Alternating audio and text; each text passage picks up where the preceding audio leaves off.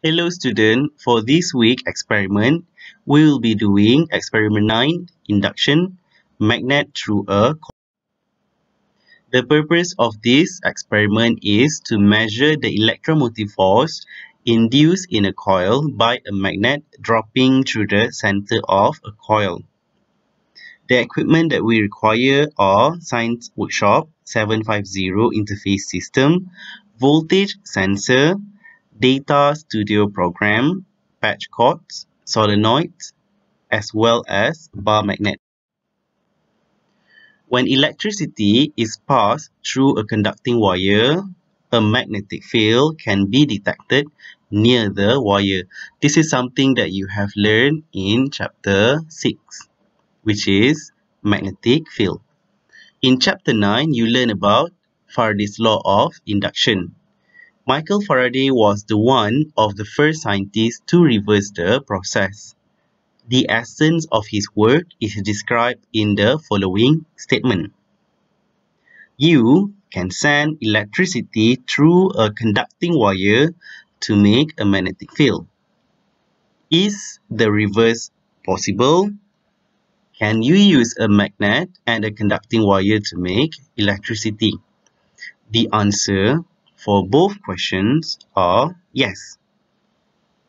When a magnet is passed through a coil, there is a changing magnetic flux through the coil, which induces an electromotive force or produces voltage in the coil. According to the Faraday's law of induction, the induced EMF is equal to negative N delta phi over delta T. E here is the induced EMF, N is the number of turns of wire in the coil, and the rate of change of flux is given by this expression. So, if you take a look at this animation, we can see that when the magnet bar is being brought nearer to the coil, we can see deflection in the needle of our voltmeter, showing that there are induced EMF or produced voltage inside of the coil.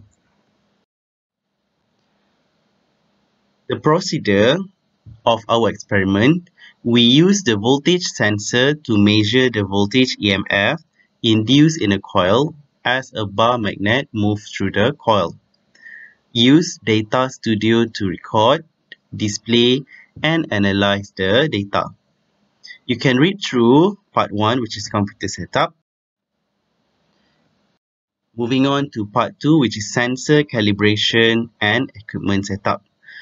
In this case, we have the coil, and then we have to connect the coil to our Science Workshop interface using the alligator clips. Part 3 is data recording. And let's take a look at the data that we can obtain going through the process. This is going to be the graph shown by the Data Studio program, and then you will see this kind of graph where we have the curve below the horizontal axis and curve above the horizontal axis. These axes represent voltage versus time. As you can see here, as represented by the animation, initially there will be zero voltage or zero current, but as the magnet is near to the coil, the current rises, and then it will decreases, and then it will also increase and decreases in the opposite direction. This is the representation and large view of the graph as well as the animation.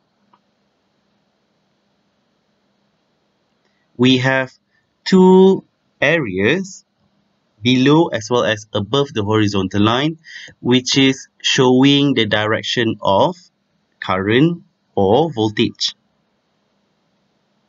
Initially, the voltage produced is going to be around the negative region of the voltage, and then afterward the voltage is going to be at the positive region of voltage.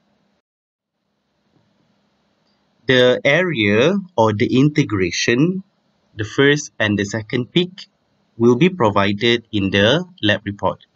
What you have to do is calculate the percentage difference given by the equation.